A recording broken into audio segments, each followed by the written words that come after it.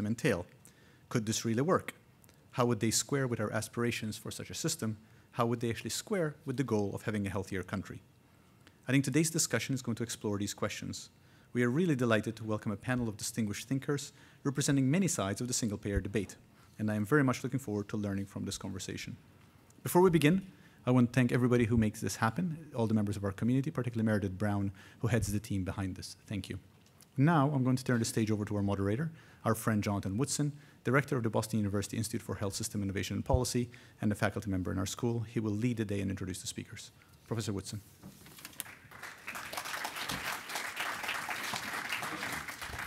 Well, good afternoon to everyone, and we want you to engage the panel, and I think you're going to have an interesting time because we really do have a distinguished panel here today. So thank you, Dean Galea, and welcome to all of you to this Health Policy Forum on the Single-Payer Healthcare Aspirations and Realities. This forum comes as a follow-up to the session we held in the spring called Medicare for All.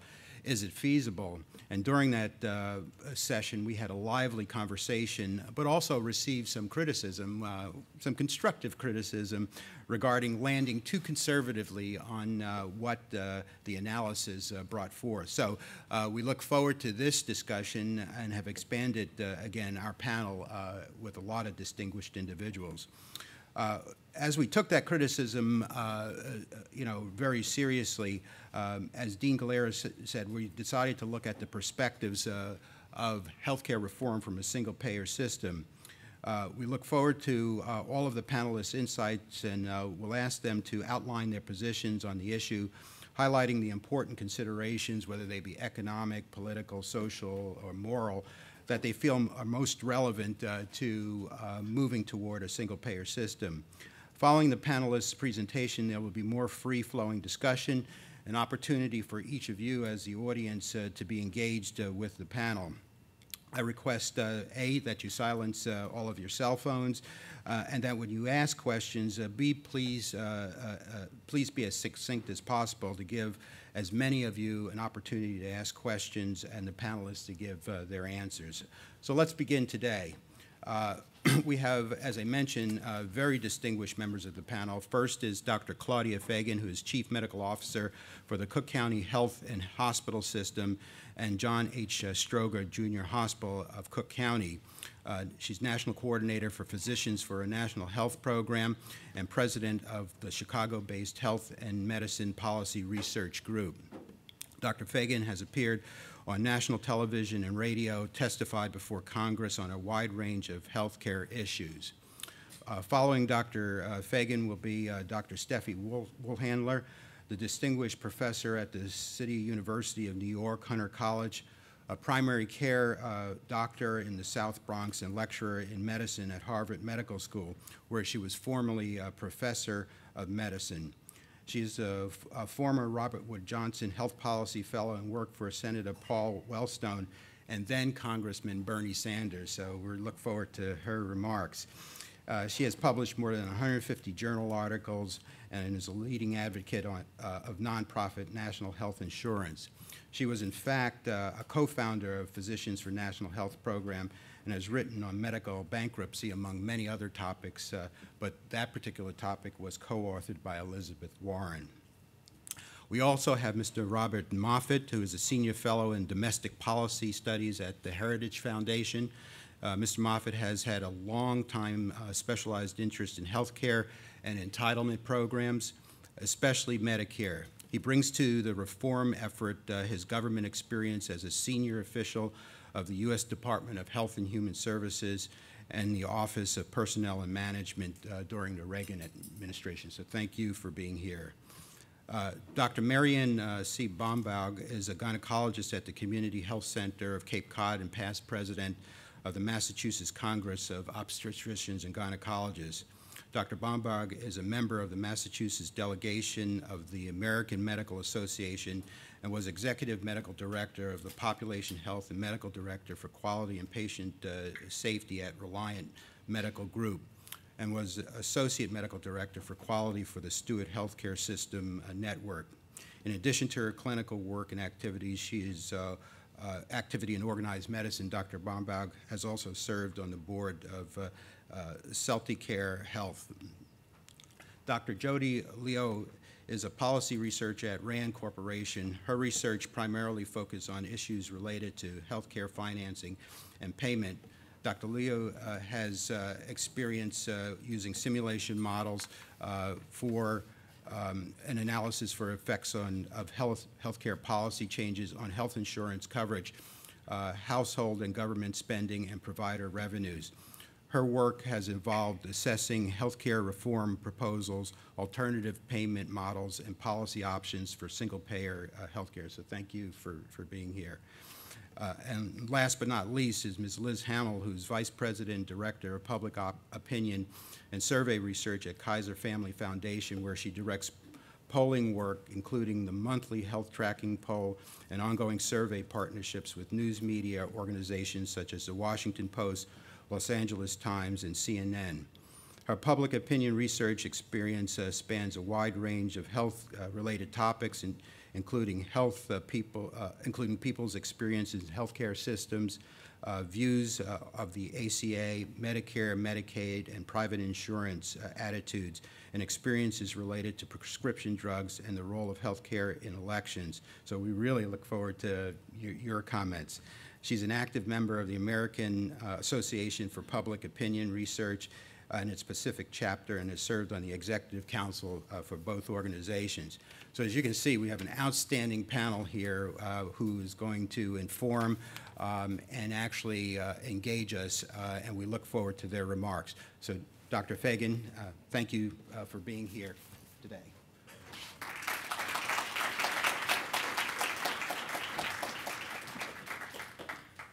Thank you.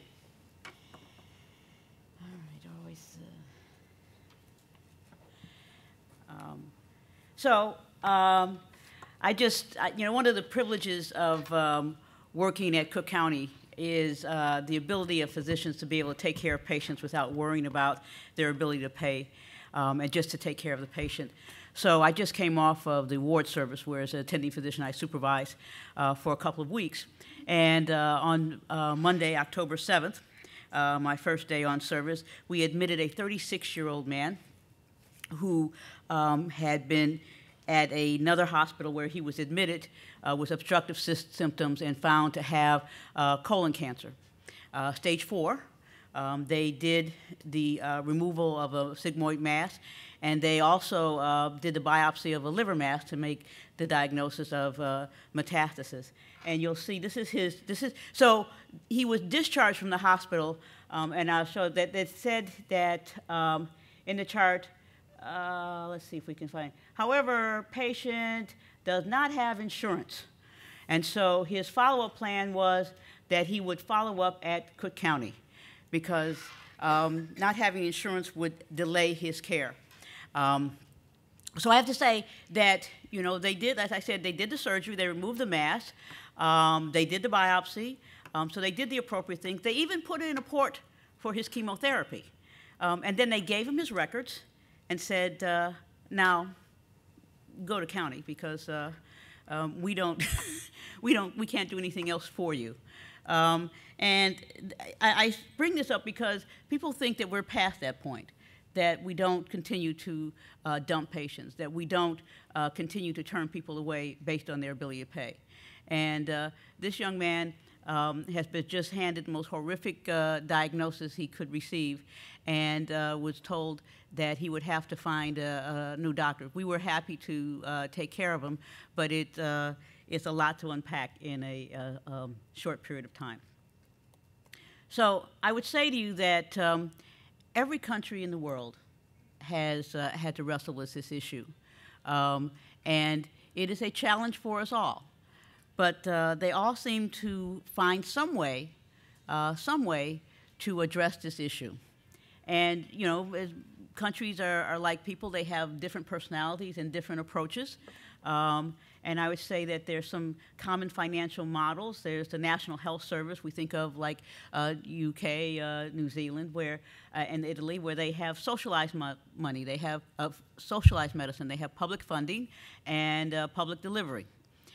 There is the National Health Service. We could think about Spain or Ireland, Canada or Australia, where you have public funding and private delivery. Then you have the Bismarck model, or the all-payer. People say this is the closest thing to us, named after Otto Bismarck, who they have mixed funding with private delivery. It's very regulated, that the individual plans are not allowed to compete against each other on the basis of cost. And there's expectation in terms of delivery, and people compete on services. And so a lot of folks say this would be the easiest transition for the United States, that we could be more regulated.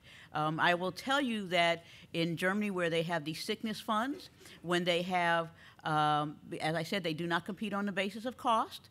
But when they have, there's an expectation that if you have one group that has adverse selection and is losing money, and you have another group that is doing better because maybe they have good selection, that they would be expected to assist or bail out the group that's not doing so well. And I think what my problem with that in the American model is I just don't see Cigna writing that check to Aetna.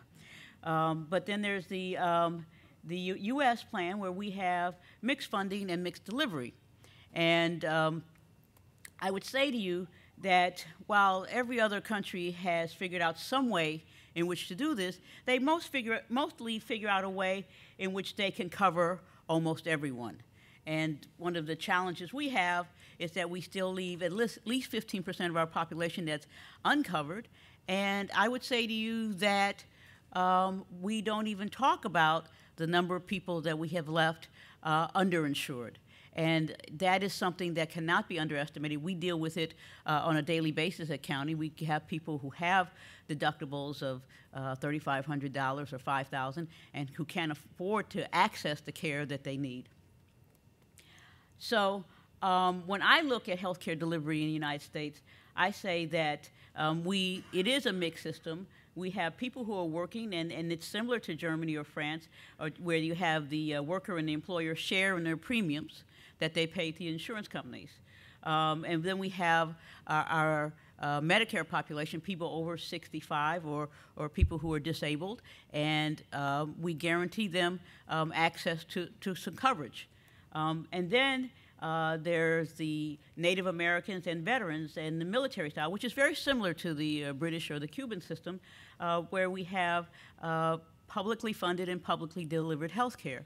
And it works for those populations.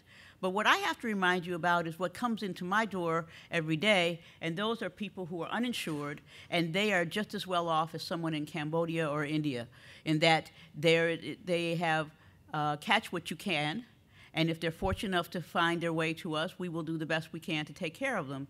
But these are more often than not working folks who, through no fault of their own, have wound up in a situation where we don't cover them. And I think they become invisible to the vast majority of the public. The majority of the public has access to insurance and doesn't really grasp the struggles of those who don't have access and the impact it has on their health. So the Affordable Care Act, I have to tell you that the Affordable Care Act for us at Cook County was a godsend. In 2010, before the Affordable Care Act, 80% of the outpatients we saw were unfunded. And 56% of our inpatients were unfunded. And since the Affordable Care Act, it's now about 55% of all the patients we see are funded, and 45% are unfunded. And so that gives us dollars in which to take care of people. It gives us great opportunities, but it's a challenge. The Affordable Care Act still leaves millions of people who are uninsured. It codifies this trend of cost sharing.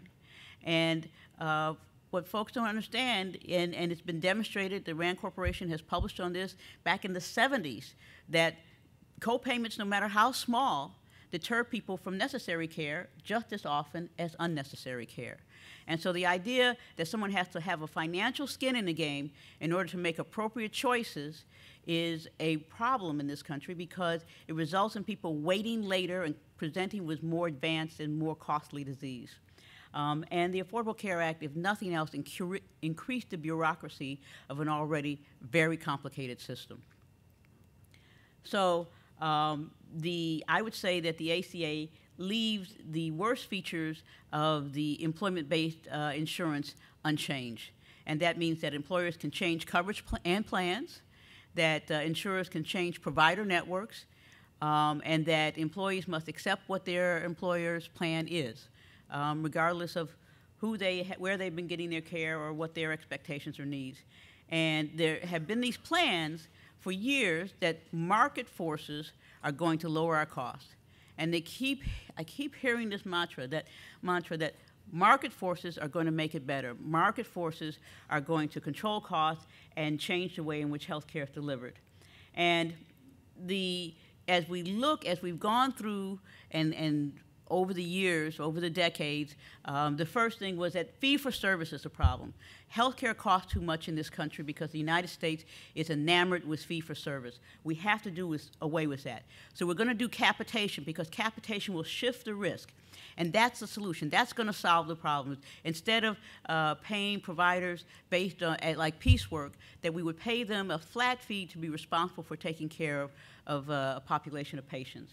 But the problem with that is that when you shift the risk, you have small providers, mom and pop, the doc down the street, small clinics.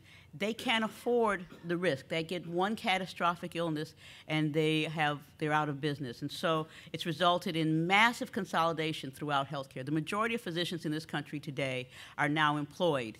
It is no longer economically feasible for most physicians to be in individual practices with the risk required by the various health contracts.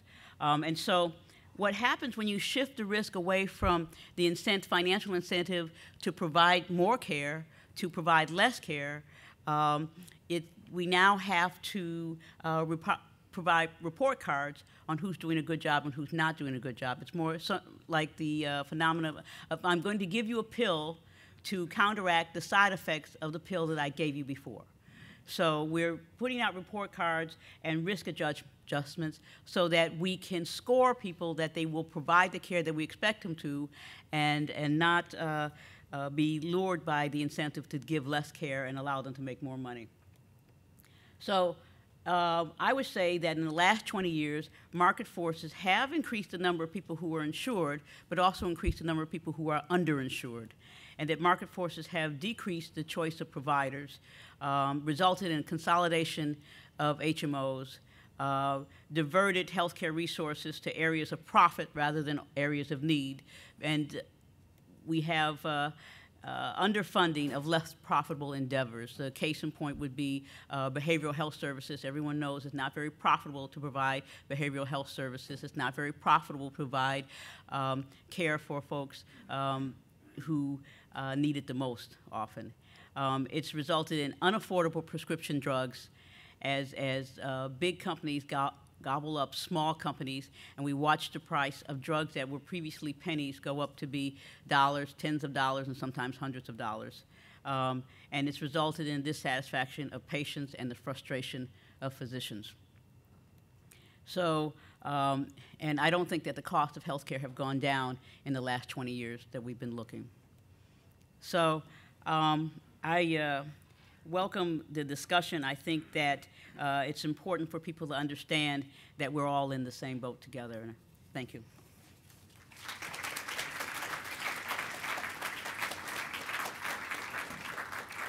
Our next speaker is Dr. Woolhandler.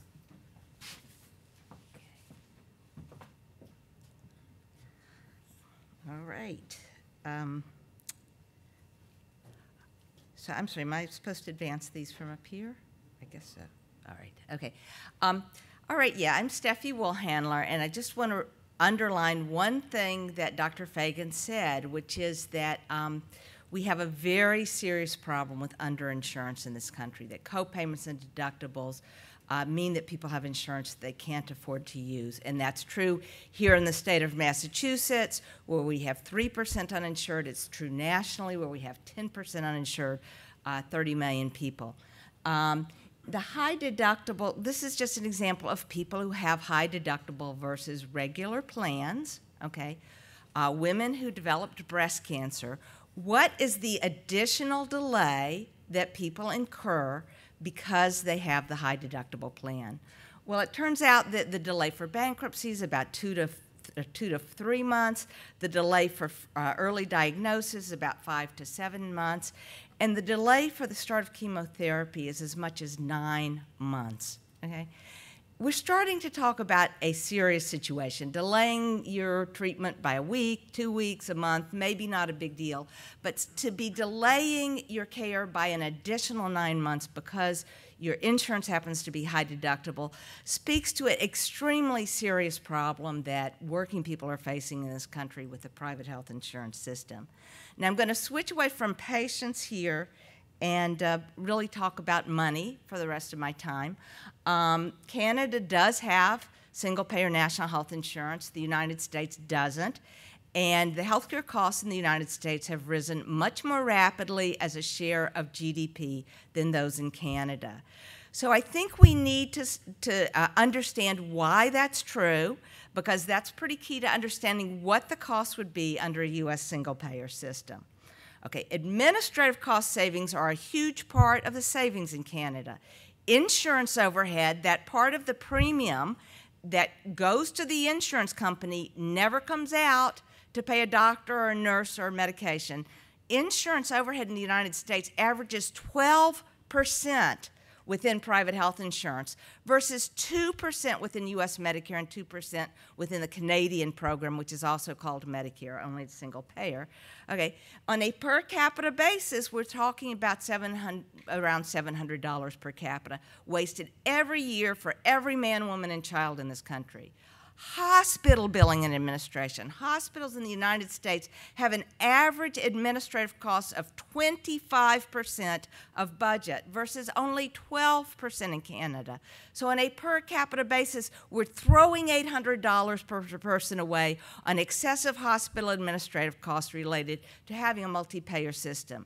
Duke Medical Center has 957 beds. They employ 1,600 billing clerks. Okay, Cleveland Clinic was told they had to post their prices. We can't post the prices. They say, we have 210 million different prices this year. Okay, so tremendous complexity, wasting, a quarter of total costs go to administration, half of that just wasted on this excess complexity. Okay. Physicians' offices, same things. We spend a fortune on billing and compliance with payment, and we've been able to estimate that's about $400 per capita. We in the United States just throw away to have private insurance and multiple payers. Overall administrative cost differences are approaching $3,000 per capita. That $3,000 per capita that we could save on administrative costs is precisely the money we need to cover all Americans and to eliminate underinsurance by eliminating the gaps in private insurance that so many people bear, and then some people with Medicare as well. Okay, so what are the costs of single payer? Well, I'm actually quoting a couple of studies, one by one of our speakers today. But the first one I'm showing is the Mercatus study. It's a market-oriented think tank funded by the Koch brothers. And when they decided to cost out single payer, they said that the 5,500 U.S. hospitals would get about as much with single payer as they're now getting, about $1.1 trillion, about as much, maybe a little more, maybe a little less. The RAND people, and Jodi Lou is here today to talk to us about it, again said the hospitals would get about the same amount before and after single payer, $1.1 trillion. Only the Urban Institute says that the hospitals are going to get a big extra chunk of change. Now, I don't think that's true. Nobody intends to raise the total funding to hospitals. No one intended for each hospital to get a raise, but that's what Urban Institute said, and that's how they came up with their really ridiculously inflated predictions about what single payer would cost. It just came out last month.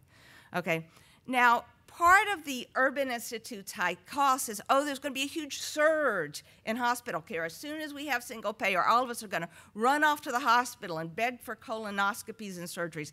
You know, that has never happened in the United States. We've had 2 major coverage expansions. We had one, this one I'm showing is the ACA, the most recent one.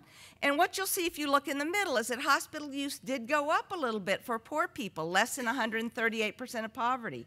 But for more affluent people, there was a small, almost imperceptible decline in hospital use, leading the United States to basically stay on its slightly downward trajectory in terms of hospital use. No surge under the ACA.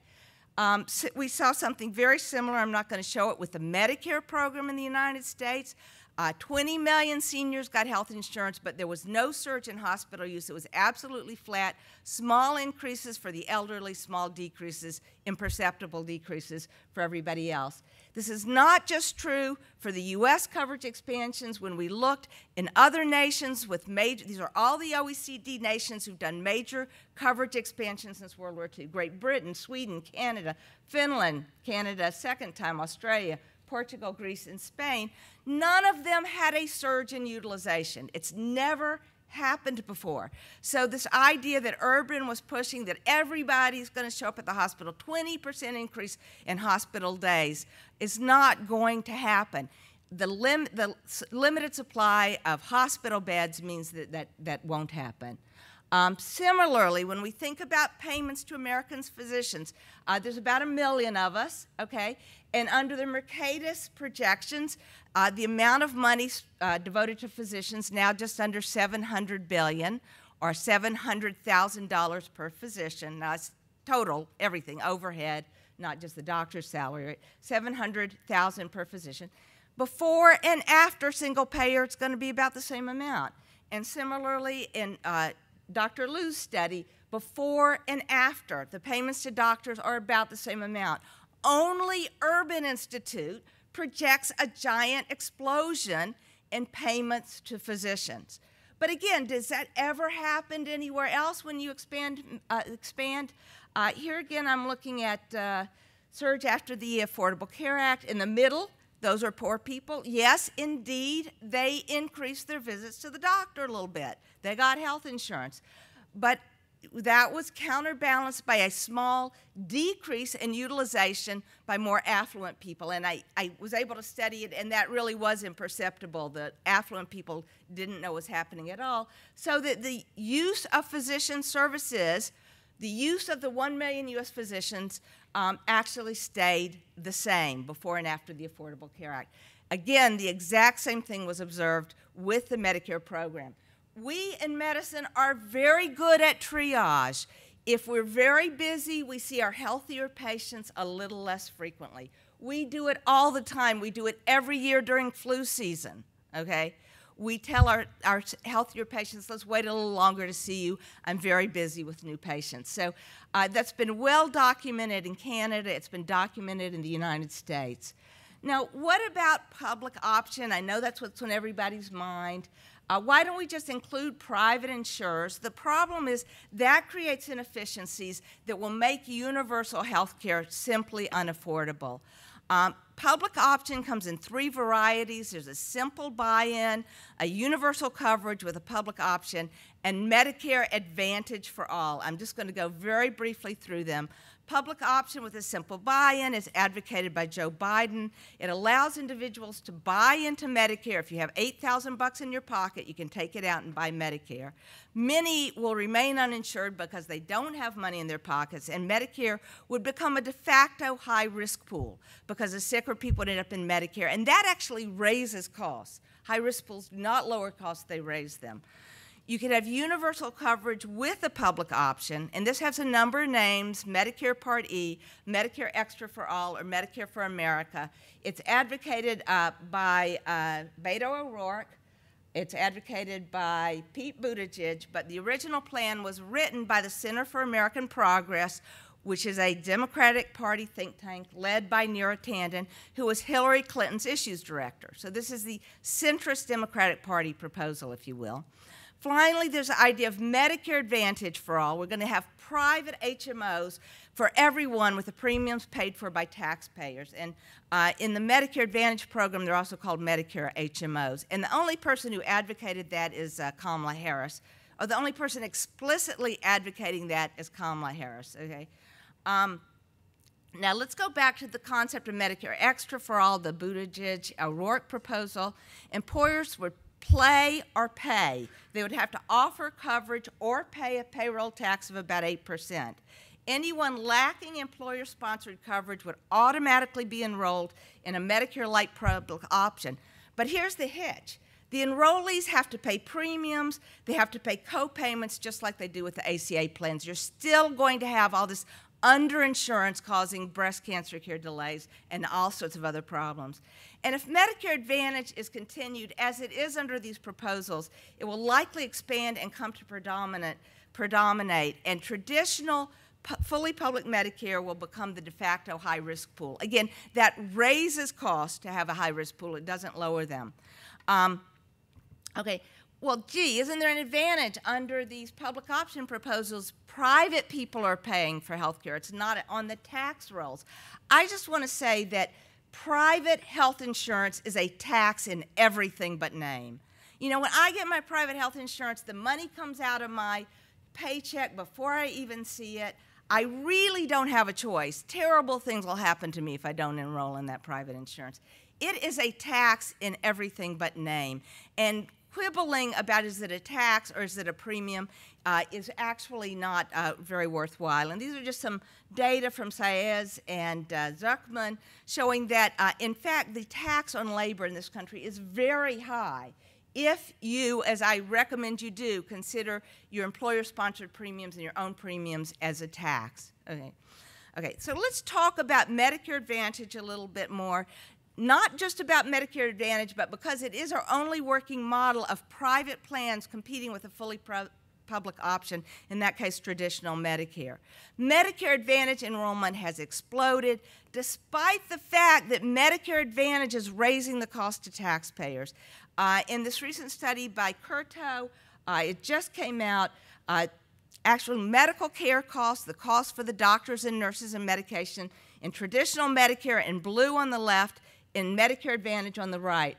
Well, gee, Medicare Advantage spends less on doctors and hospitals, but look at what they spend for their overhead. Because the overhead is so high, we are, in fact, the taxpayers are spending more for the Medicare Advantage than they are for traditional Medicare. It's raising costs. Now, how do they do this? They do this by cherry picking. They use their marketing to market to healthy people. They use network manipulation by turning away doctors who care for the sickest patients, like cancer specialists. They use their benefit design, making it convenient for routine care and extremely expensive and a big hassle if you're sick, and then they cheat, and I'm going to show you some of this. Okay, this is Medicare Advantage enrollees within diagnoses, like comparing diabetics to diabetics, asthmatics to asthmatics. Those who stayed in public Medicare had higher expenses the year before they enrolled than the Medicare Advantage enrollees had the year before they enrolled. Medicare Advantage is still effectively cherry-picking the lowest-cost patients in order to basically beat the system, okay? It's about to become impossible to prevent cherry picking. CMS and Medicare Advantage have been playing a whack-a-mole game for years, where Medicare Advantage is always innovating and cherry picking, and CMS sometimes tried to stop them. But currently, it's about to become impossible because data from the web on all of your purchases, what's my dress size this year? Is it bigger than my dress size last year?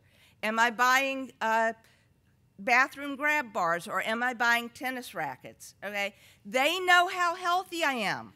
Okay, and they know whether to send me an ad or not. You cannot prevent cherry picking in the information age.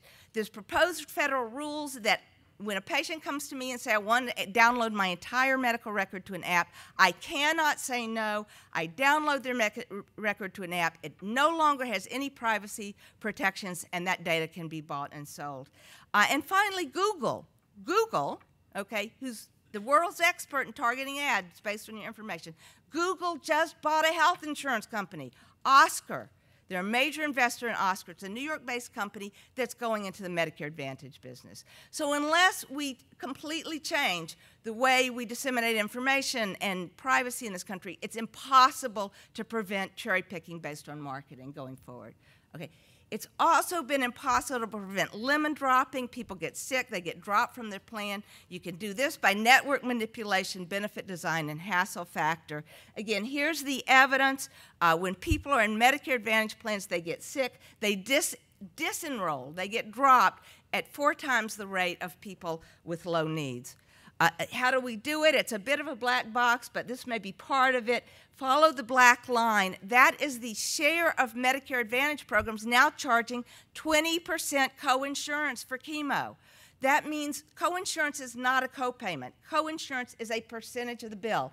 This means if you get $100,000 worth of chemo, which is what chemo costs, $100,000, you're going to pay $20,000 in coinsurance. Okay. That's an invitation for people with cancer to leave your plan. Lemon dropping. Okay. Finally, cheating. CMS has sometimes tried to stop cheating, not always. Nonetheless, Medicare Advantage programs upcode. They exaggerate how sick their patients are in order to collect the higher risk-based premiums. Just to give you an idea, HMO means a Medicare plan that employs their doctors in this particular study. So in that type of Medicare Advantage plan, they have 16% upcoding, 16% upcoding the first year, which is the equivalent, the risk equivalent of 97% of all their enrollees newly becoming diabetic. Obviously, that cannot be true. That's cheating. That's exaggerating how sick the patients are. And finally, when push comes to shove, Medicare Advantage programs have been shown to just lie. They get bonuses for quality. This particular quality measure is their readmissions rate for congestive heart failure, MI, and pneumonia. They report their rates are lower than the average, right? You know, with lower CHF admissions than the average, but when you go and audit it, in fact, their readmissions are higher. They just lie. And this is actually the second time they've been caught as a group cheating on these quality measures. Finally, I'm sorry it's getting long, but there were ACA had co-ops. They were put into the plan at the last minute as a public option light. They were nonprofits. They were supposed to be consumer focused. $2.4 billion in federal loans went to the co-ops. 24 of them got started up. Only 4 of them survived, and you've never heard of them because there's only 150,000 Americans enrolled in them. So there was an effort to do a public option light through these nonprofit co-ops. They all went under. Examples of why the high-cost exchange enrollees flocked to the co-ops. 98% of all HIV patients in Iowa ended up in the co-op because they had low co-payments. They're community-oriented, right?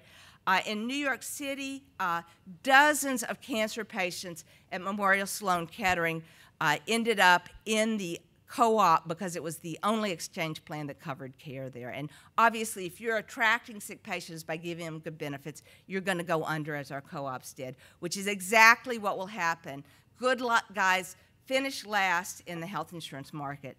So public option will create much higher costs. There'll be less savings on insurance overhead. There'll be multiple payers, so there'll be no administrative savings for hospitals or doctors.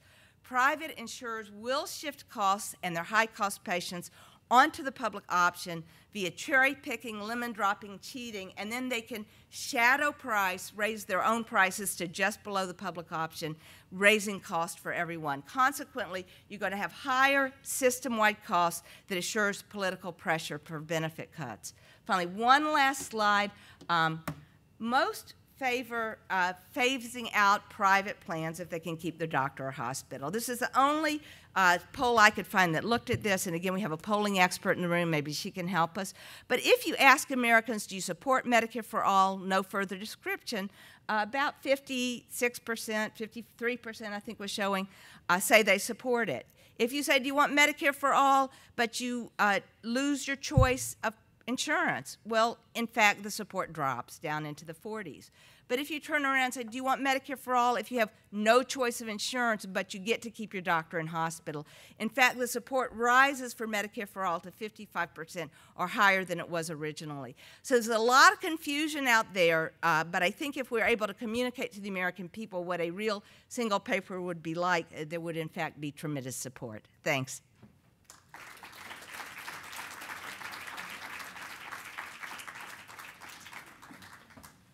That should stimulate some discussion. Mr. Moffit. Okay. Well, as Monty Python once said, now for something entirely different. First of all, I want to thank you, Dean Gallio, for the invitation. What you've heard for the previous speakers is what's wrong with the current system, and the fact of the matter is, I'm here to tell you that merely opposition to a single-payer system does not automatically translate into a defense of the status quo. Having said that further, I would like to state for the record that in terms of this debate, I have profound respect for Senator Bernie Sanders of Vermont and Representative Pramelia Jayapal of Washington State, who are sponsoring the major single-payer bills in Congress, S 1129 and HR 1384. They deserve a great deal of credit for setting down in black and white their detailed prescriptions of how they would actually change the healthcare system, and they do so with crystal clarity. What we've heard from our previous speakers is, of course, that we talked about high aspirations, and those are high aspirations. Single-payer advocates envision a universal program of publicly financed health care that is more fair, more equitable, economically, much more economical, much more efficient, and all those within the borders of the United States and its territories would be able to secure health care benefits and services as a legal right, and they would enjoy a system that would ultimately deliver higher quality care, superior medical outcomes. Now, I acknowledge up front the very powerful emotional appeal of this proposal. The idea of free care for all at the point of service, comprehensive coverage, no deductibles, no co-payments, no premiums, no messy managed care networks, sounds actually quite great, actually. And no high administrative cost, of course. Steffie makes a point of this. They promise to liberate us from the complexity of the current system, and that's a fact. They certainly do in that sense. And they offer, they say, serious, no-nonsense government-enforced cost control. Well, health policy is not only a choice of competing visions, but it also involves balancing competing goods, calibrating the imposition of public cost and private cost, the provision of public benefits, and maintenance of personal liberties. If we decide, at the end of the day, to turn the healthcare system over ultimately to Congress, if Congress is going to exercise control over the healthcare sector of the American economy, then I think we also have to be prepared to accept certain consequences, certain hard realities. There are high aspirations, and congressional declarations are pretty are lofty. Their goals are lofty. But as you all know, good intentions are never really sufficient. In the case of a single-payer proposal, I think you have to ask yourself, going beyond the problems that exist in the current system, which in fact are undoubtedly true. There are many problems in the current system. You have to ask yourself, really, well, if we do this, if we centralize all decision-making in the House and Senate, ultimately that's what we're talking about, how will this actually work out in practice? Will individuals and families actually, will they actually see a reduction in their health care costs? Even if, in fact, their premiums and deductions go away, will their taxes actually be higher, ultimately negating what they thought they would get in terms of personal household savings? How are doctors and nurses and medical professionals, how are they actually going to be paid? what will actually take place with regard to the reimbursement of doctors and hospitals and clinics and nurses and so on. And where do persons go, really, if they do not or cannot get the care they want or need from a single government program?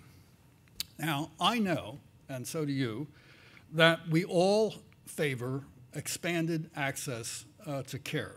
Universal access to care is actually a worthy and desirable goal.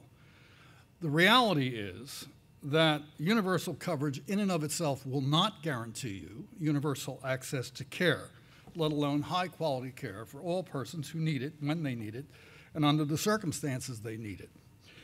If health care is a legal right, meaning universal government entitlement, free at the point of service for 327 million Americans, then it is, for all practical purposes, what economists call a free good. Consumers of a free good will behave as if the good were free, whether or not it's free. But if health care is indeed a free good, then of course the economic demand for the free good is unlimited. The problem is, when unlimited demand clashes with limited supply, that means that someone, in this case, government officials, not doctors, not patients, but government officials, are going to have to make big decisions about who gets care, when they get care, how they get care, and under what circumstances they get care. These key decisions in such a system are inevitably going to be political decisions, not necessarily medical decisions or even normal economic decisions. They're going to be political decisions. Rationing is inevitable in any system. We know that, and I think Steffie has pointed that out, I think very well, and so has Dr. Fegan. But the fact is that what we are talking about here is we are talking about the basically a transition or a transformation of all the key decisions in the healthcare system over to the political leaders in Washington, D.C. I think, given their general performance, even if you are very firmly convinced that this will ultimately be a better system, I think this idea should give you pause. In any event, serious cost control. Can we actually get serious cost control in the system? Well, the reality is that members of Congress, political officials, ultimately can't control the demand for anything. They can only control the supply. And how do they control the supply? Well, there are many ways of doing that. You can do it with a global budget. You can do it with administrative payment. You can do it with price controls. You can do it with payment reductions. At the end of the day, that's the way healthcare costs are going to be controlled. Now, we are doing this to some extent in Medicare right now. And the consequence is Medicare is quite viable, largely because we have a massive cost shift from the Medicare program into the private sector that is also picking up Medicare cost. If you look at the Affordable Care Act, which passed back in 2010, there was no question about it. Barack Obama, President Obama, and members of the Congress wanted to slow the growth of healthcare spending. And in order to slow the growth of healthcare spending, they wanted to bend the cost curve downward. And one mechanism of doing that was to establish new payment rules in the Medicare program, and most particularly in Medicare Part A, which would result in payment reductions over time. Well, today, CBO says those payment reductions over time are about $800 billion over the next 10 years and stretching out onto the future. Well, the Medicare trustees tell us, and I'll read it to you, from the 2019 Medicare Trustees Report. They say, by 2040, simulations suggest approximately 40% of hospitals, roughly 2/3 of skilled nursing facilities, and nearly 80% of home health agencies would have negative total facility margins, raising the possibility of access and quality of care issues for Medicare beneficiaries. Single-payer advocates aspire to a system where America as a whole will actually be spending less on health care than we do today, that we will bend the health care cost curve downwards. And Steffie mentioned a number of independent analysts. I mean, the Urban Institute and, of course, Mercatus and others.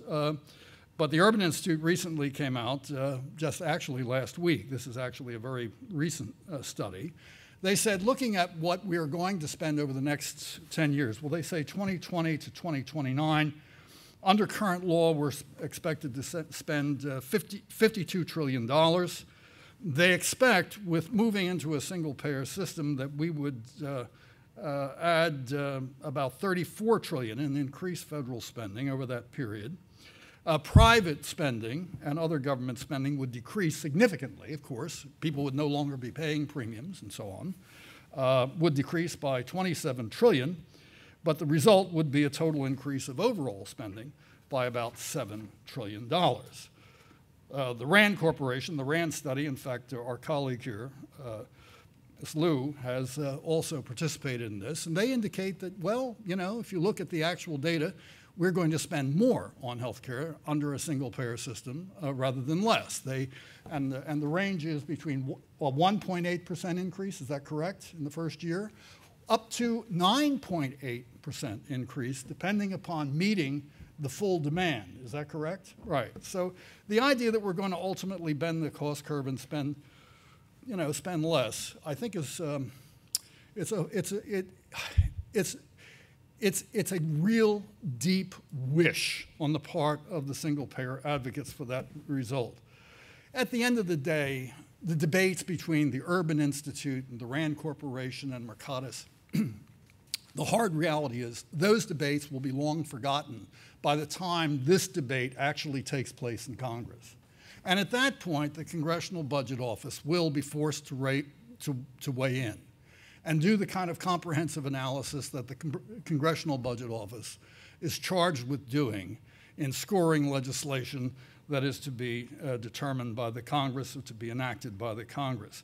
Frankly, I think it would be a great service for the Congressional Budget Office to actually start to weigh in a lot earlier than the debate that is going to, than a future debate. A comprehensive CBO report would really add to the quality of the national debate. What about individuals and families? Will households really see a reduced cost? Well, that all depends upon what the tax rates will actually be. The Urban Institute came out this week and said there will be a 70% tax increase. That is a revenue increase. That's enormous, actually. The question is, Senator Warren says, well, this will be confined primarily to upper-income folks. It will not necessarily be a middle-class tax increase. I think, you know, this is, again, where Senator Sanders actually deserves a great deal of credit, because Senator Sanders has made it very, very clear. Any tax increase to do the kind of thing that we are talking about doing, creating a national single-payer program to replace practically all other government programs and all private health insurance, is going to be a massive undertaking. And he himself has said, well, we are going to have a broad-based tax increase, a 4% income tax, roughly, and then a 7.5% premium tax. Now, we've only had one tax analysis on this, and that was actually quite some time ago, 2016, when Ken Thorpe did the study of the Sanders plan. And Ken Thorpe indicated that, no, this broad-based tax increase is going to start to hit a lot of folks, everybody. 71% of all Americans would effectively be affected by increased taxation. For some people, it's going to be pretty significant. People in terms of health care costs, people on Medicaid now virtually pay virtually nothing, and people who are in the ACA exchanges at the lower end of the income scale are very heavily subsidized. So we don't know exactly what the tax impact will be. Part of the problem is, as clear as both of the House and Senate bills are, with regard to actually how they would structure the healthcare system, neither of them have any financing provisions at all. Neither the House bill nor the Senate bill, so we really don't actually know.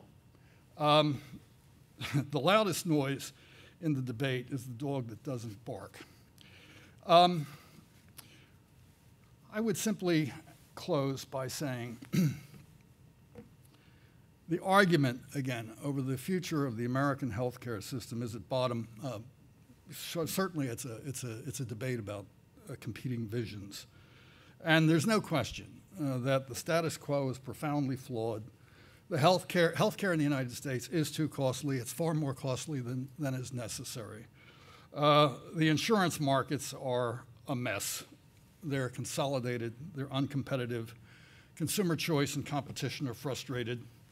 Performance on quality measures is very uneven, largely dependent upon whether or not you are in a very, very strong employer-based plan, a corporate plan, or if you are in Medicaid, you're in a very, very different situation, frankly.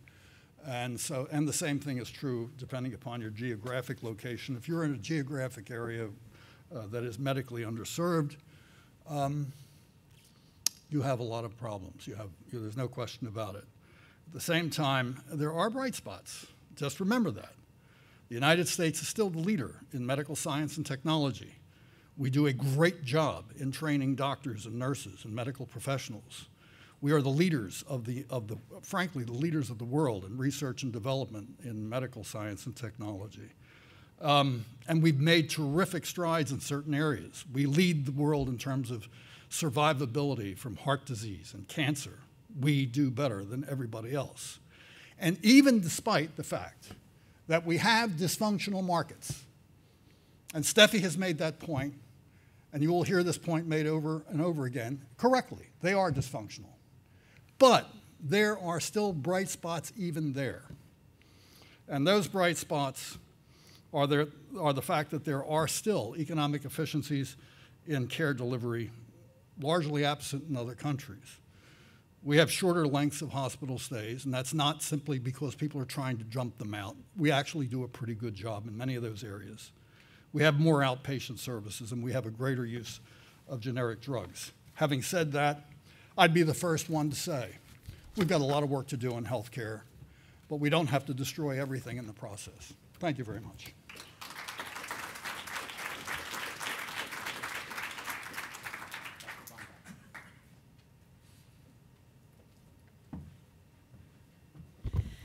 Thank you. It's just terrific to be with you here today, to be able to talk with you a little bit about the perspectives from a medical society perspective and organized medicine. So I'm Maryanne Bombaugh. I'm the president of the Massachusetts Medical Society, and the Medical Society in Massachusetts represents over 25,000 physicians and medical students, as well as we own the New England Journal of Medicine. So there's a breadth of educational mission in our society, as well as advocacy, as well as a social mission. Our overarching mission at the Medical Society is advancement of the public's health. So with that, I hope to be able to share with you some perspectives on single payer healthcare from the perspective of organized medicine, and perhaps look at the cultural and ethical pieces of this that we have discussed as a medical society going forward. Of course. So I love this picture. It's called the Momentum, and these are wildebeests in Africa. And every year, they're a stand-in, a metaphor for, I think, what's happening in healthcare right now. Every year, the wildebeests have a mass migration about 1,000 kilometers across the Serengeti to go from where they were, living very happily. One day, they just suddenly get up and they march across the Serengeti to greener pastures, better grass, in order to have a better life for the majority of their herd. In that process, some of them do die, some of them don't make it, some of them choose not to go.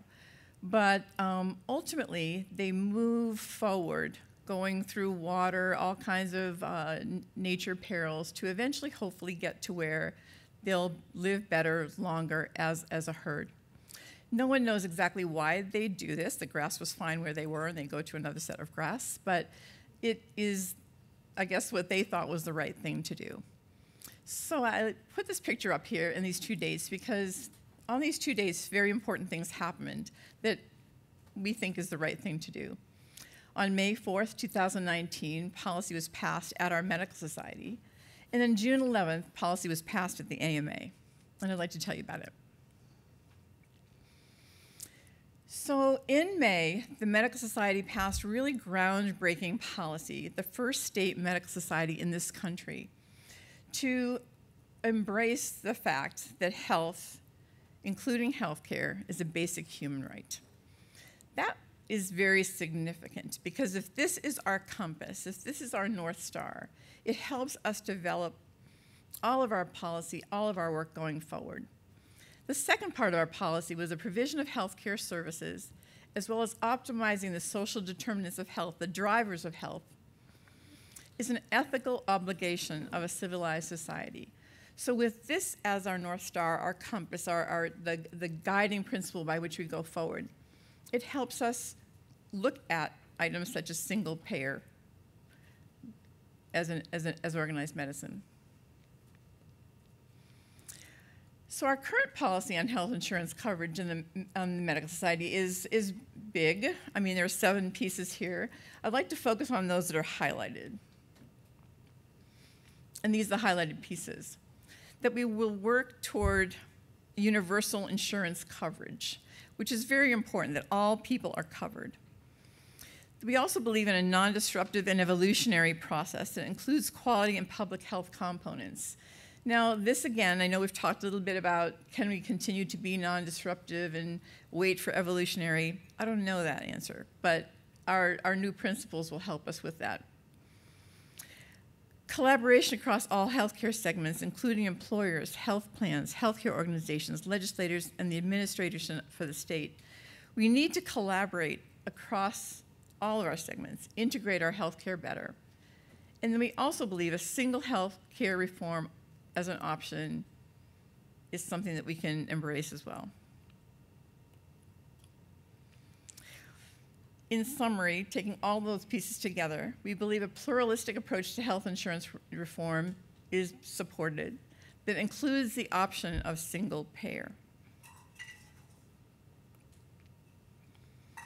So what are some of the considerations here when you look at, pluralistic, single payer, public option? Well, again, keeping our North Star there, we try to look at, okay, what will be best for all? We look at our current situation right now, pluralistic. We think, great, it's competition here, this choice. The competition is there to help with quality. Well, we really don't have the highest quality health care in the world, and hasn't really achieved what we hoped it would achieve. Do we really have choice? When you look at the fact that we have networks in place, or that you look at where there may be patients who cannot access care when they need it, or have to travel long distances to be able to get to a provider within their network. Choice is not really there. You look at lower cost, well, that's not really true. We have one of the highest cost healthcare systems in the world. You look at access. Access is problematic. I work in a community health center, for example. Some of my patients have to go 40, 50 miles to be able to see a provider within their network. You look at equity, and I think this is where we look at the ethical piece of this. Do we really give the same care, the same opportunity for care, the same address drivers of care equally across our system as it's presently designed? And then administrative burden. This year, we're really going to break all kinds of records and look like we're going to be spending $450 billion on administrative burden. It's significant. You look at a single payer. We think, okay, there we'll have coordination, integration of care. Would be helpful, would be good. Lower that cost. That could very much happen if you look at the cost associated with administrative burden. That's much, much less with a single payer. You look at access. Again, if everyone's able to access care across state lines, across employers, across healthcare facilities, that would be a real win. You look at equity. Everyone's receiving the same care from the hopefully the physicians they want to, or the healthcare systems they want to. And then you look at administrative burden. Again, it should be lower, single payer. Going to public option. Here, again, there's competition. So does competition help? It certainly will help an industry stay in place, the insurance industry. But does competition also help with quality, being able to compete on quality and do things better? Public option might give us choice. In other words, we are able to choose to have different types of insurance should we want that. Public option could also give us portability hopefully across state lines, or should we move or change jobs. There could be lower costs with a public option, or certainly the thought is it would drive lower costs with that competition. That it would help with access and help with equity there as well, where persons can choose to where they want to receive care and from whom they want to receive care, as well as receive the care that they need. As we talk about all of this, though, it is very important that we make sure our definitions are clear. When we look at Medicare for all, it sounds simplistic. Oh, it's just Medicare, what my grandmother has. As someone who chooses the Medicare plan for her parents every year, I will tell you Medicare as designed is incredibly complex.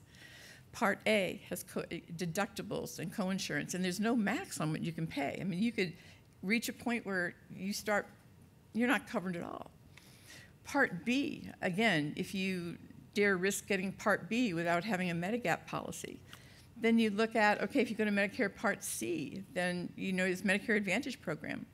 Within Medicare Advantage, there are, in our state, probably 30 different types of plans you can get for Medicare Advantage. You have to choose which one you might work best for yourself or someone that you love or you care for. Then you go to Medicare Part D with the medications. Again, a huge cost. It's very, very complex.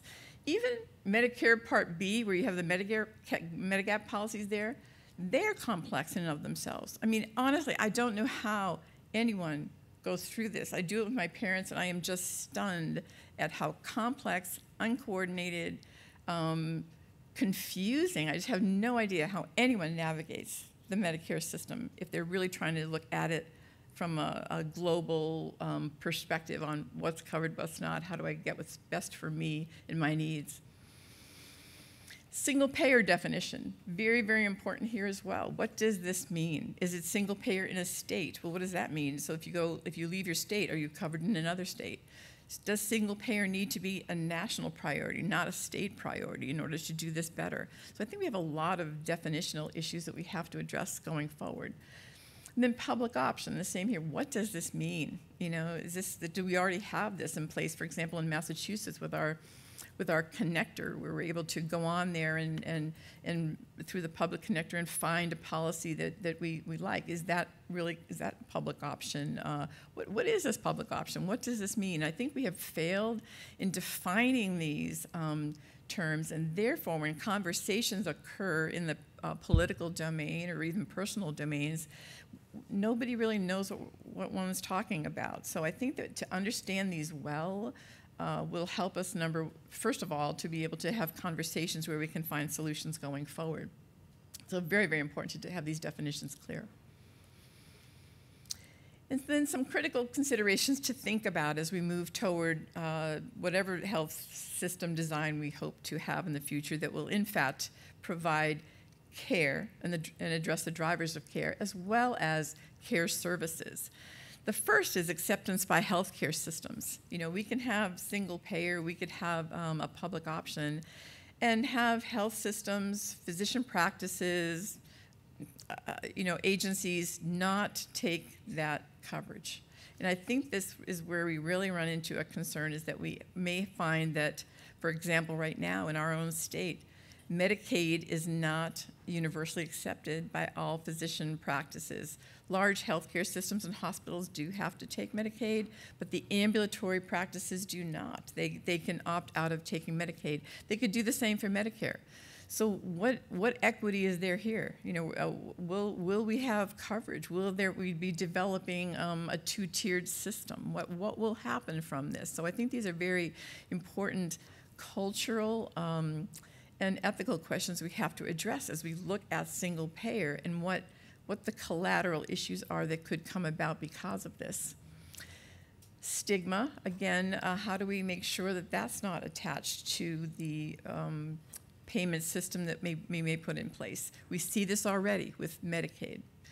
Many, again, practices will not take Medicaid. I have Medicaid patients who, if they need medication-assisted therapy, they need to travel 50 miles to get care because of the way their coverage is designed and to find someone who will take their insurance. So very, very concerning. Creation of a tiered system. This has happened in other countries. Even when you have national health insurance, you develop a tier that's private. So is that okay with us? Is this equity? Is this fair? Is this what we want to go toward? In our country, what's the impact on medical education and graduate medical education training as well? Right now, Medicare CMS pays for approximately $15 billion a year, contributes $15 billion a year to this training. What will happen? Will that change? There's a lot of pieces to this to look at. And then finally, we need to have informed and committed healthcare leadership. Leadership is so important as we drive change to set that vision for the future.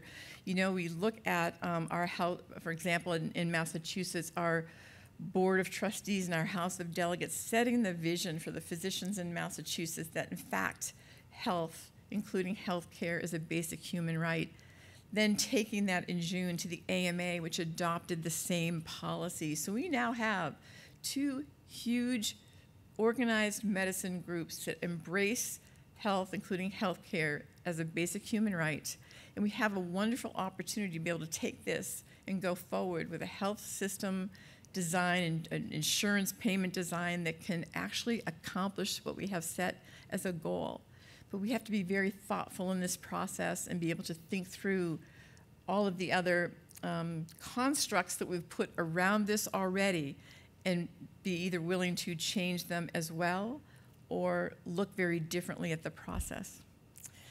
So with that, I will stop, and I really look forward to your discussion and questions later. Thank you.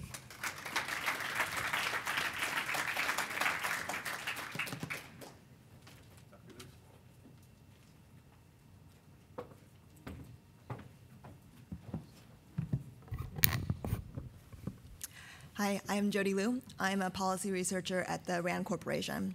For those of you who aren't familiar, RAND is a nonprofit, nonpartisan research institute that's focused on using evidence-based analysis to inform decision-making and policies. So a lot of the work that I do is related to modeling healthcare reform, and we've done studies looking at how much will single-payer cost that Dr. Woolhandler and Mr. Moffit have referenced. And so I don't have slides today. I'm not going to show any of the numbers for a couple reasons, but I really want to focus today thinking about why are all of these estimates so different? There are several organizations and individuals who have put out these estimates. Why are they so different? And are they useful because they're so different? So these estimates are different for a couple reasons. First, the single payer isn't just one proposal, right? There's multiple proposals. There are multiple bills now, the Sanders bill in Congress now, and the Jayapal bill. These are not the same Medicare for all proposals. There are a lot of different key considerations, and that makes modeling them hard. So it's difficult to compare apples to apples here when the proposals themselves aren't the same. So it's obvious, but it needs to be said because often we're talking about these things as if it's one thing. So things like the provider payment rates is a really important characteristic, but in the Sanders bill, they would be paid fee for service. In Jayapal, there'd be global budgets. That's a huge difference, and it would have different cost implications. There's also a lot of things in these kind of bills that aren't specified. So there's the financing side. Sometimes there's a financing plan, sometimes there isn't. Sometimes there's some taxes specified, but not the rates, not the schedule. So how can we say anything about who's paying more, who's paying less without those details? So for modelers, when we're making these decisions, we have to make some decision about it and put it into the model, and as a result, our estimates are going to be different. So when you're seeing these kind of estimates out there, it's really important to be clear about what people are modeling and what kind of assumptions are they putting into these models. And then the hardest ones are the assumptions about what's actually going to happen. How are these plans going to be implemented? What will the responses be to changes in provider payment? What are doctors and hospitals going to do? What are consumers going to do? And these are big assumptions that need to be made in order to make any sort of a model. And any sort of cost estimates that you see are really driven by these choices. So why do we do this modeling if they can be so different? In particular for this topic, I think there's a lot of uncertainty in the estimates because we just don't really know exactly what will happen. And I think that's an important thing to recognize and to be a good consumer of these estimates. And it also really does inform kind of these aspirations and realities because I think it points out where are the key drivers, where are the key decisions that we need to be thinking about when we're designing policies like this. So for the RAND analysis that we do strive to try to make it as evidence-based as possible. So we look to literature. We talk to different policy experts about what they think, what past experience with smaller reforms in different countries, how does that inform the estimates? And we come up with an estimate. What we also do, which tends to not get as much headline, is that we do a lot of sensitivity analysis. We have a bunch of alternative assumptions that we put in, and we say, okay, if this changes, if you think that this plan would be implemented in a different way, what would it look like? And so anytime we have a report out, we have a kind of our headline number, but then we have a bunch of other scenarios that we do. And I think it's really important it can't be underscored more that any sort of estimate like this has uncertainty, and we should be looking into that. So what do we know for sure for single payer? I think one thing is that for sure that a single payer system is converting from what we have now into a government-run insurance program. So federal spending goes up by design. And I think often in the discussions, there's discussion about federal spending and national spending. Federal spending will go up because it is a government-run program. National spending, it could go up or down depending on different assumptions that are going into the model. And I think that's a key difference that often gets confused. So for national spending, I think an aspiration would be that automatically you put in a single-payer system and there would be savings or increased costs, because there are people who believe in either side. This is something that would be, I think, hard to do. It is a big change from what we currently have. So if you have any sort of savings, it needs to come from reduction in prices, so that's reduced revenues for our doctors and hospitals, or reduced drug prices. The price either needs to come down or the quantity needs to come down. And that can be done in different ways. But those are hard choices to make. And so I think the reality is that these things could happen with any of these single-payer plans, but it really depends on how they're implemented and what the policy decisions are after any sort of bill like this would be passed. So the other big area that people wonder about is who's paying for this. So on the financing side, I think what is clear is that this would be a big redistribution of who's paying for healthcare. So what we currently have in the system now with private premiums, with out-of-pocket payments, with people in Medicare and Medicaid, it's a fragmented system with several different payment streams. When we go to a single-payer system, usually these plans are tax-financed, so it depends on what those taxes look like. But in the end, there are going to be winners and losers because it's just such a large change. I think it is an aspiration to say that you can only tax the wealthy and have enough funding to cover everyone, but in the end, it'll depend on what those taxes look like.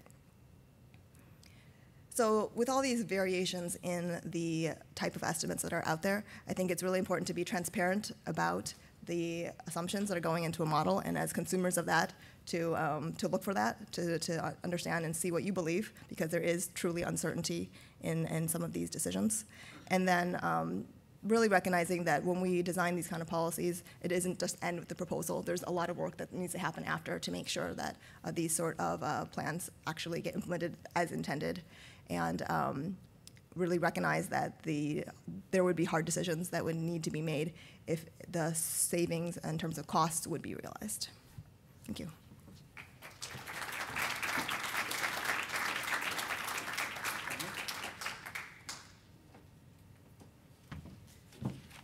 Hi, thank you so much. Really happy to be here. I'm Liz Hamel. I'm from the Kaiser Family Foundation, and for those of you who aren't familiar with KFF, we are not a foundation and we're not affiliated with Kaiser Permanente. We're an independent, nonprofit, nonpartisan research and information organization. And so I head up the public opinion and survey research team there. So I'm going to talk to you today about what the public thinks about all of this.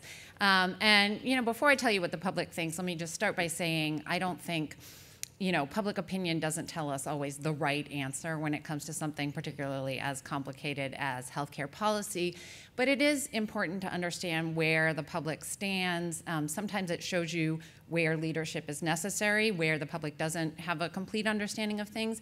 It also lets you know what the constraints are, because if something is really unpopular with the public, that makes it a lot more difficult to implement that kind of change. So starting with the most basic question of whether people think the government ought to be involved in making sure people have health insurance at all. This is data not from my own polls, but from Gallup and the Pew Research Center.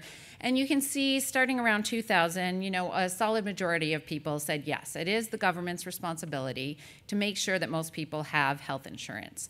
But if you look at what happens right around the time that President Obama was elected and the ACA was passed, responses on this question changed, and the public was more divided. And so this is happening in the context of a highly politicized law that itself was branded as a government takeover of healthcare. But then we saw sort of a rebound following the election of Donald Trump and the failed ACA repeal efforts. We saw that go back to about 60% again, saying it is the government's responsibility to make sure people have health coverage.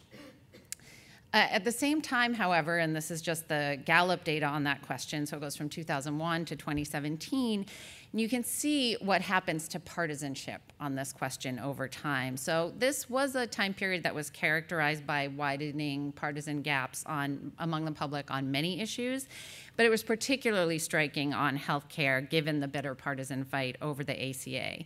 So back in 2001, there was about a 30 percentage point gap between the share of Republicans and the share of Democrats saying, yes, the federal government should make sure everyone has health insurance. But by 2017, that widened to 60 percentage points. So that tells you something a little bit about the environment we're operating in now.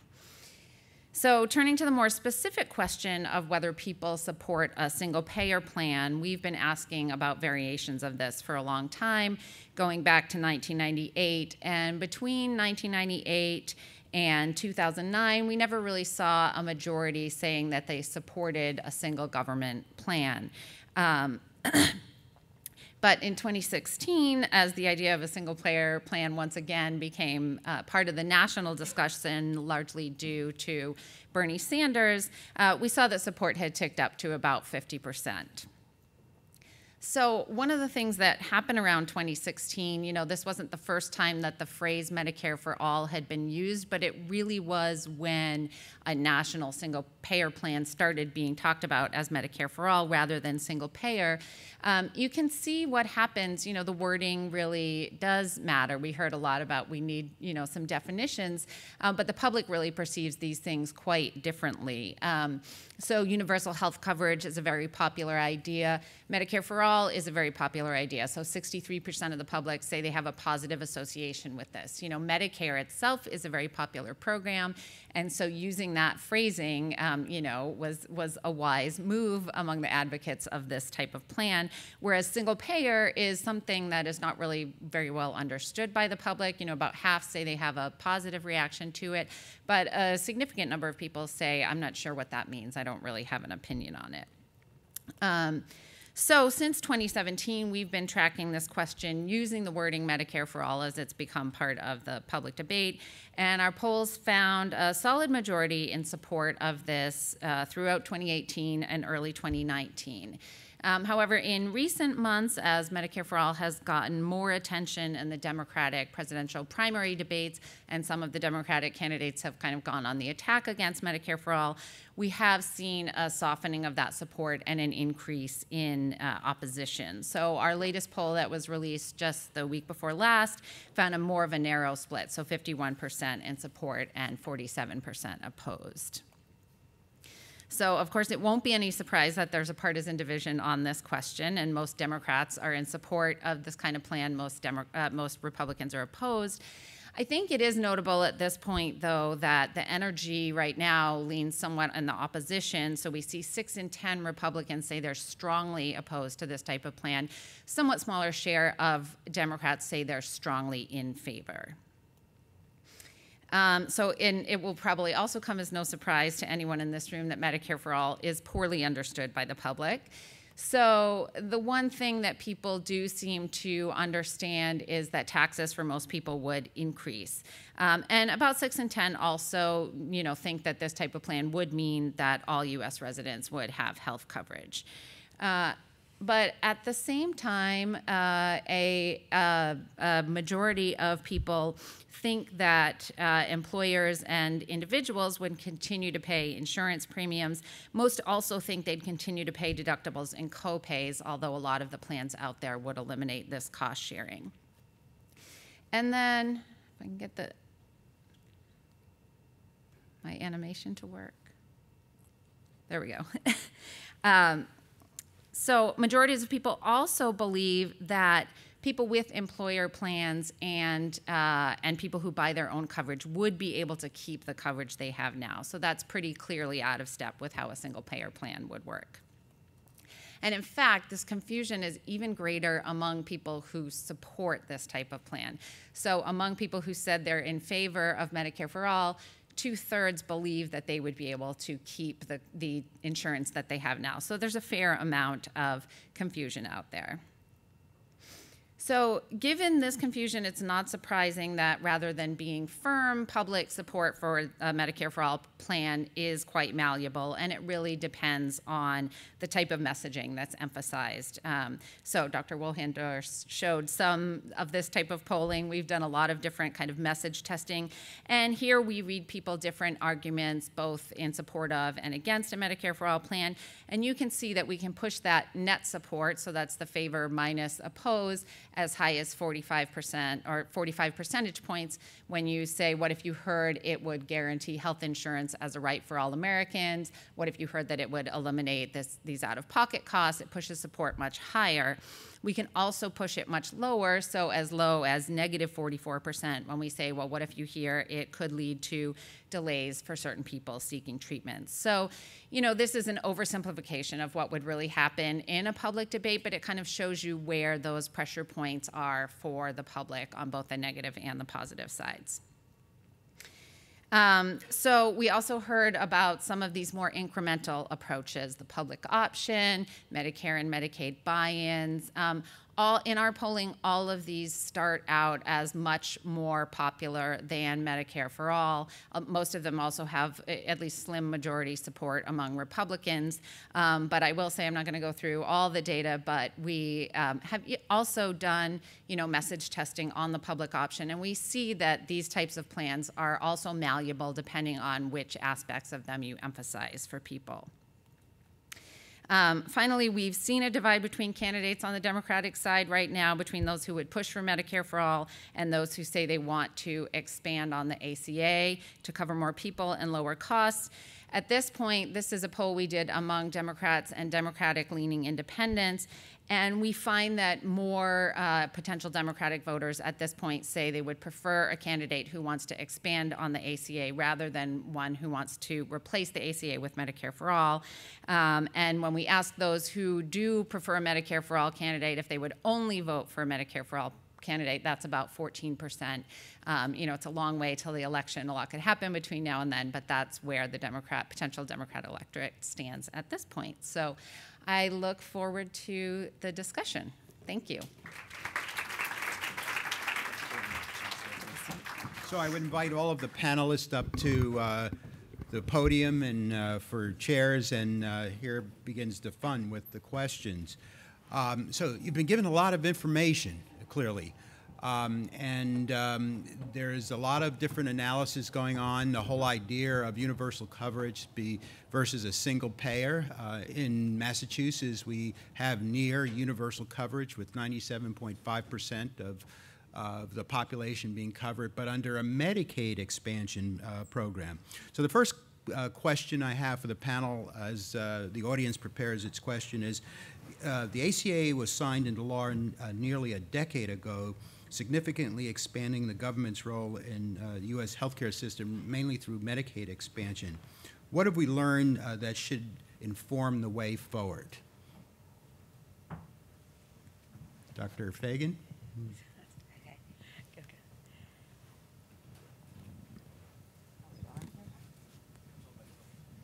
It's on.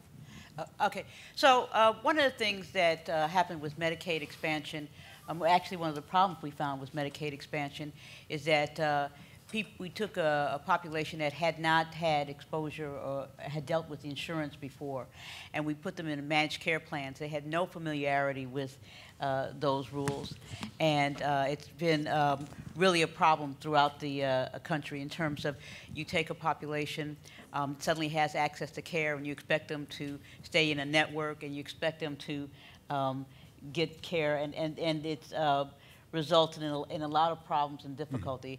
And a lot of managed care entities have gotten out of the business because they found that it was not financially sustainable for them to manage the care of this population. Actually, I think that it was kind of foolhardy to believe that we would balance the budget or actually save money on the most, on a very small percentage of the population that had a lot of needs and needed a lot more services than we were able to provide for them. So it's been very problematic. I'm impressed that Massachusetts has done so well in terms of having so many people covered. That has not been the case in Illinois, where we still have a significant number of people who are not covered. And those folks who are had to purchase coverage, care on the exchanges, found it also unsustainable. So it's been very problematic the way in which it was done. Dr. Bombaugh, you have a comment? Sure, just a comment on that. Having access to insurance does not mean you have access to care. And I think that we have to be, as we talk about learning from the Medicaid expansion, that when we have groups, be it health systems based on their leadership or that will not accept Medicaid patients nor patients who are participating in the Medicaid expansion products. It's a problem. And I think we have to think this, if it's happening at this level, if we expand what we're doing going forward, whatever the design of the healthcare system may be for payment, that lack of participation in healthcare is a real issue. Do we have any questions from the audience yet? Oh, let me pose perhaps one other question then. Anyone else have a comment on that particular? Yes. Yeah, I just want to say one thing about the Affordable Care Act. I think it's really remarkable that we're in a state of political debate in the United States where the majority of the House Democrats are actually endorsing, sponsoring legislation that would basically repeal the ACA. I mean, they're going to a single-payer system. And the Republicans, of course, have been opposed to the ACA since 2010. We're actually, we're really in a very, very different place politically right now. I mean, this is really quite remarkable if you think about it. The thing that I think is significant here is that the ACA was very, very well intentioned. I think President Barack Obama did, frankly, the best he could, but I think he made some tremendous miscalculations. I'm not saying that's all his fault. But for example, just think back on the whole issue of cost, which really drives this debate. You know, if you ask Americans what is the issue with healthcare, it's the cost. He told us that with the adoption of his signature legislative achievement, that there would be a significant reduction in health insurance costs for the typical family. The number he actually used was $2,500. That's my recollection. What we've seen, of course, is something exactly the opposite. In the very first year that the ACA went into effect in the individual and small group market, you saw an explosion of healthcare costs. And that explosion basically continued up until just about now. Between 2013 and 2017, premiums in the individual market went up 105%. The thing that I think is dramatic about our situation right now is that we are starting to see something that we did not think we would see, and that is an erosion of insurance coverage among people who are basically middle class. Those people who are not getting subsidies in the ACA, who are faced with skyrocketing premiums. In the state of Maryland, I was chairman of the Maryland Healthcare Commission, I followed it very closely. You had situations where people were paying $1,600 a month for insurance, which was the equivalent of a second mortgage. And then they would have deductibles, family deductibles, $8,000. Dr. Woolhandler's right about some of these high deductibles. But the high deductibles, the biggest victory for high deductibles came, oddly enough, with the ACA. The other thing that I think is remarkable is that private health insurance coverage, in terms of the enrollment in private health insurance coverage, has actually shrunk over the past few years. You've had a robust expansion of Medicaid, right? About almost 80 to 90% of the newly covered people are covered under Medicaid. But if the ACA was designed to improve the private health insurance markets, then it has not been successful at all. What is really remarkable is where we are, however, now, and that is the fact that majorities of both parties, and certainly the House of Representatives, are actually in favor of replacing the ACA. Bob, maybe we need to move on, okay? Okay. Yeah, there's a lot of other panelists, a lot of other questions, yeah. Questions? I agree. Yes. Hi, my question is for Dr. Bombaugh. Yes. Hi, I'm Jawad. I'm a resident at BMC, and I'm a member of the MMS. I was a little bit confused about the MMS stance on healthcare. It seemed to me like pluralism and single payer is kind of contradictory in the sense that if you have more than one payer, it's no longer single payer. So I was wondering if you could explain that. Right, it's a great question, thanks. And the policy that you saw there was pre the new policy that we had on health, including healthcare as a basic human right. So that was older policy, and we are actually now in the process of looking at all of those many policies that you saw listed there to being able to come forward with something that is more relevant to our current policy at the Medical Society and more relevant to the discussions going on right now in healthcare. So you're right. As written, it would seem like it was the key for us is we wanted to be sure that whatever the discussion was, that we are open to doing what's best for patients and for healthcare's future. And if that is a pluralistic system with whatever that might be, fine. If that's a single payer system, great. We just want to be sure we're at that table for our patients and for healthcare. Great. Yes. Thank you. I'd like to ask you, actually make a point about your comments about the problems that were middle class with premiums. Well, what's your proposal? What's your plan? What's your vision for the future if we're going to have this tension and this strife? I mean, I have my concern. And number two is I'd like a more thorough evaluation on the panel because the Urban Institute study is getting a lot of coverage, a lot of play in the media, and we need to thoroughly look at this to see if is the data precise, is the design and the methodology clear, and because it is having an impact right now. Thank you. Shall I take the Urban Institute study? I have actually written an analysis of it. If you email me, I can send it to you. It's up on the Physicians for National Health Program website. The simple version of why they came up with such a high cost is they lowballed the administrative savings. They said the administrative savings are tiny, and then they greatly exaggerated the surge in utilization that you're going to get. So the numbers I gave you about overhead being 2% or being in Canadian hospitals being half what they are in U.S. hospitals, that's what happened in the real world. Those are not assumptions. That's the basis of me saying that. Similarly, my statement that utilization does not surge, it may go up a little bit, but not much, is based on what has happened in the real world with the Affordable Care Act, with Medicare and Medicaid before that, with Canada, with Sweden, with Finland, with Australia, okay? So in the real world, we don't see surges and we do see administrative savings, but Urban Institute did another set of assumptions based on their review of the literature, micro-level studies. You know, micro-level studies may have very different results from what happens when you have a society-wide change in coverage. So that's the brief version. Dr. Liu? Back in, I think, March of this year, the New York Times ran a piece comparing 5 different studies. So it was Urban's prior Medicare for All study from 2016, the RAND study, the Mercatus study, Ken Thorpe's study, and I believe one more. And what they did was they compared on key assumptions like the administrative savings, what were the differences across these 5 studies. So it's a nice way to kind of look and see what's the range that's possible. Another key one is the provider payment rates.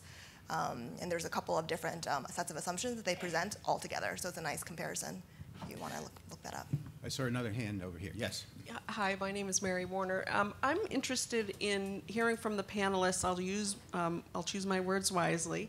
I'd like to know if Medicare for All, as we've seen it, the Senator Sanders bill, is brought forth and enacted, what would be the first steps to roll out such a plan, if anyone has any ideas about that? All right, I just want to make one brief comment, which was Medicare, which covered 19 million U.S. seniors, a very high-cost group.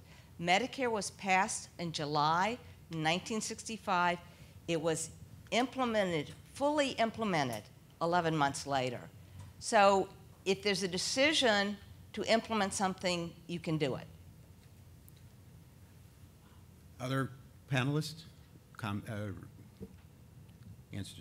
Answer to the question? I don't know what the first step would be, but I believe Sanders' plan does lay out some transition steps. So there are some transition steps to take the current Medicare beneficiaries, expand their coverage. So currently Medicare doesn't cover everything, right? There's still a good amount of out-of-pocket payments. So it would be first ramping up the current Medicare coverage and then expanding. And I think it's about it's a 4-year transition, if I remember correctly. Jay Powell's bill is maybe a 2-year. So there's a couple of different versions that have different transition periods.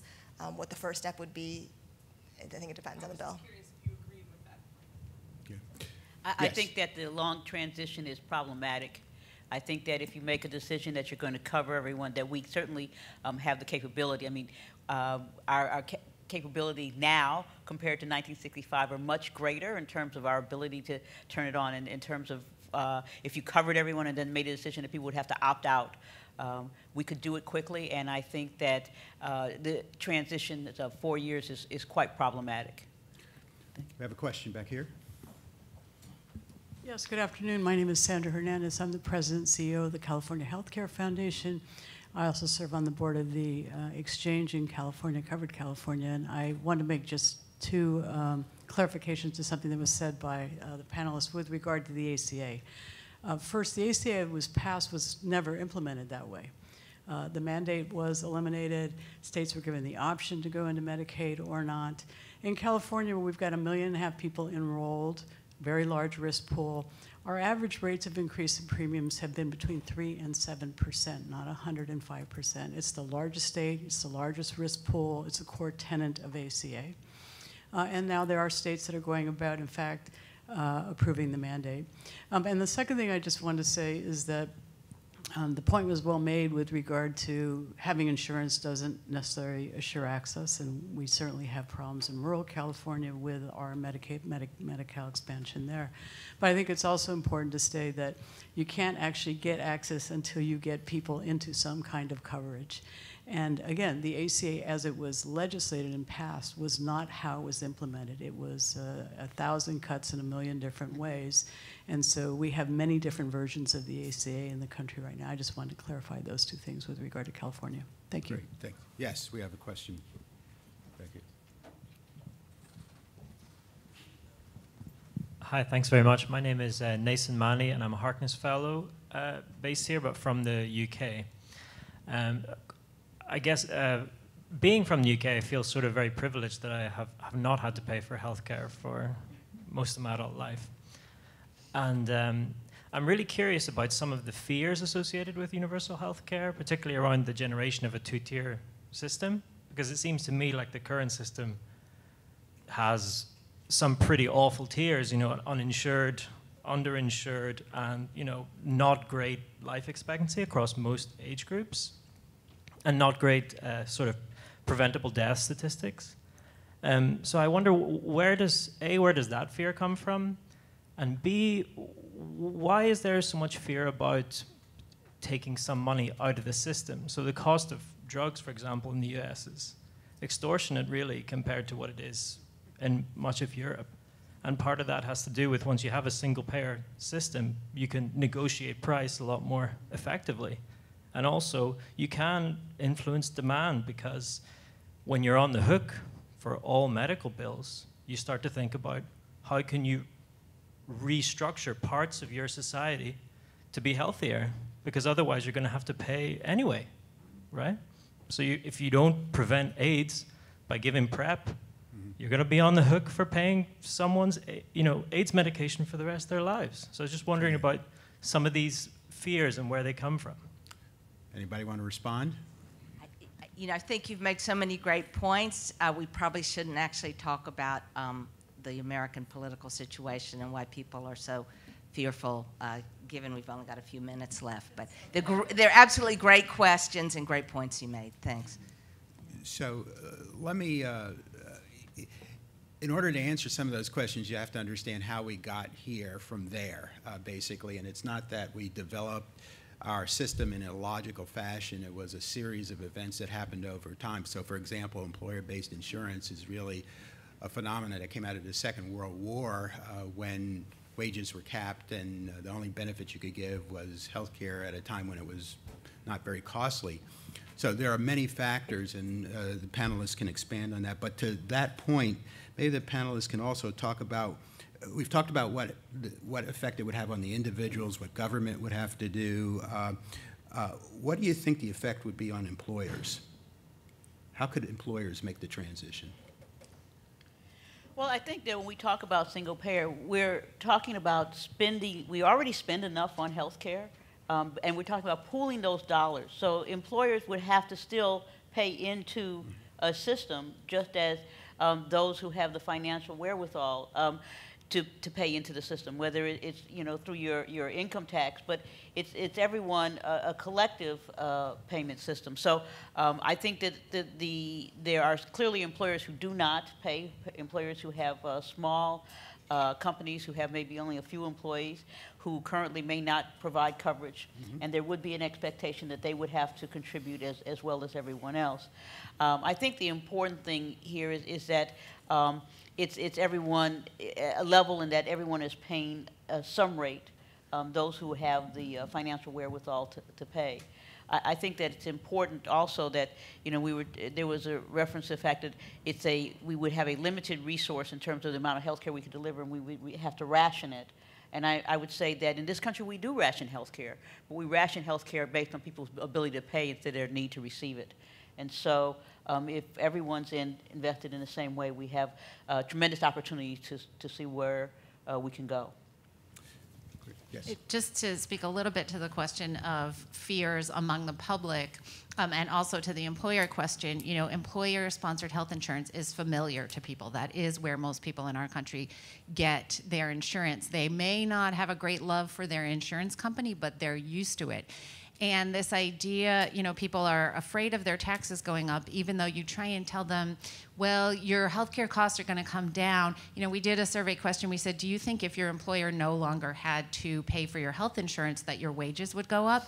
No, they don't believe that. So they probably also don't believe that my taxes will go up, but my healthcare costs will go down. The public fears change. Even if they don't love the current situation, the unknown is even scarier. I also, frankly, I think there's been a lot of misinformation about, your taxes would go up under single payer, your total costs would go up, the middle class would suffer financially under single payer, including from some of the Democratic candidates who are parroting Republican talking points. So there is a lot of misinformation about the realities of National Health Program. Yeah, the biggest misinformation is that employers actually pay for health care. Every dollar increase in your health care benefits package is a decrease in your wages or your other compensation. With regard to the impact of this, of course, the impact on employers would be dramatic. It would be enormous. And frankly, I think in many cases, as far as the political impact of it would actually be mixed. Some employers would be very, very concerned about it. Even today, there is a very, very strong paternalistic sense about taking care of people who work for you in order to attract and retain staff. But getting back to the question, this is where Steffie and I really will never agree.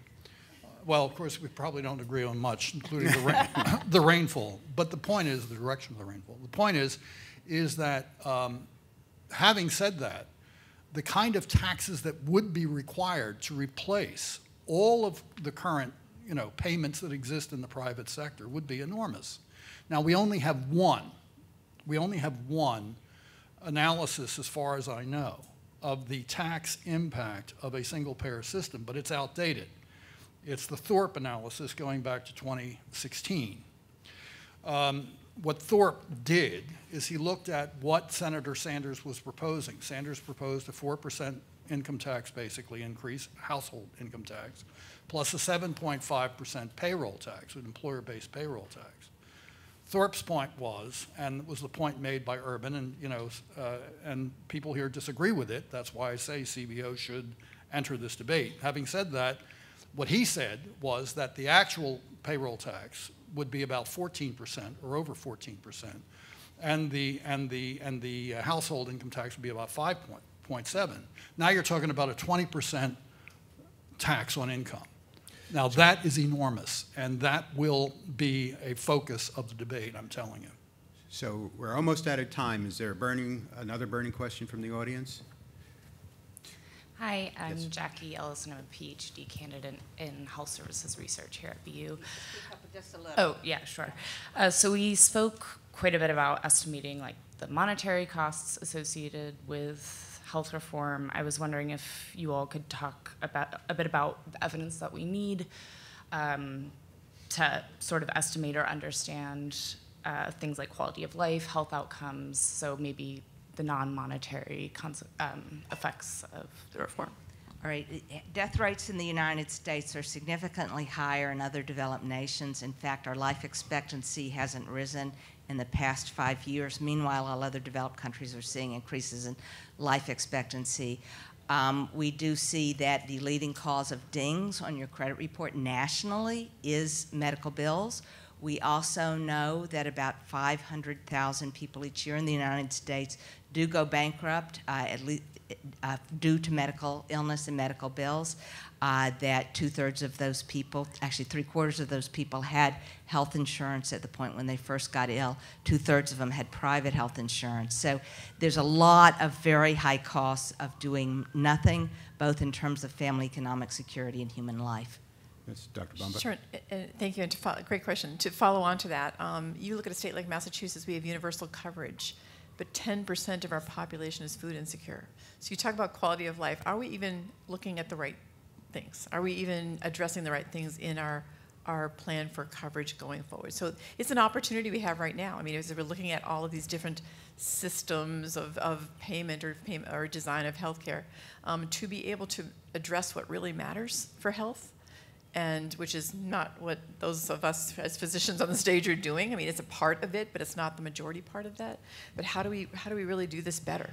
So again, we have an opportunity, I think, going forward to be able to address that. Dr. Liu, Ms. Hamel, any questions, any comments? Dr. Liu? No. Okay. I mean, I do think that the healthcare system does so much, right? The social determinants of health. There's so many other things that affect health outcomes. It's hard to say that a single payer will get you to the health outcomes. A lot of healthcare that's provided now, there is appropriate care. There's still inappropriate care happening. So I think that linkage is hard. I think there's a lot of other factors that would be just as influential, if not more influential.